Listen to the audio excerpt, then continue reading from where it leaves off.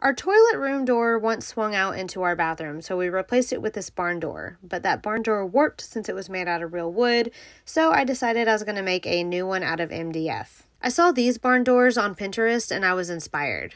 Once I cut down the backing, I cut down the stiles and the rails and I installed them with wood glue and brad nails. And because I wanted it to look fancier than just a shaker style, I added this really cute tiny base cap molding to the insides of the boxes. And then I primed it and then I painted it in Accessible Beige by Sherwin-Williams. I went with this color because all the other doors in my house are this color, along with the trim to the doors and the baseboards. Here I've replaced the builder door trim with 1x3 primed pine and painted that in Accessible Beige as well.